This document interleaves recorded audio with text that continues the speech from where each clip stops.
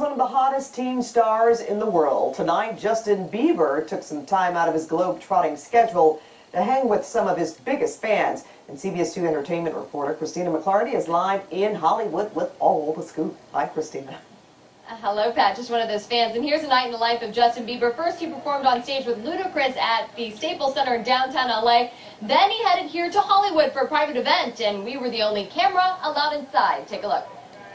Baby, baby, oh! What is it about Justin Bieber that you love so much?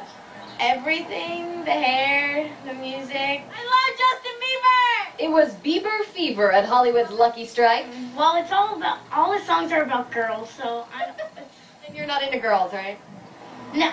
And mostly girls packed inside the bowling alley. 97.1 AMP Radio hosted a private meet and greet for Justin Bieber's biggest fans. He flips his hair. There's that famous hair flip that leaves the girls screaming for more. After a few pictures, Bieber answered fan questions, revealing who he wants to collaborate with. Beyonce. He's cute. Cute and successful, and as his song says, his fans want nothing more than for Bieber to be all theirs. Baby, baby, oh, thought you'd always be mine, mine. I'm going to have that song in my head for days. Bieber's greatest influence, by the way, Boys to Men. For now, we're live in Hollywood. I'm Christina McClarty, CBS 2 News. Back to you.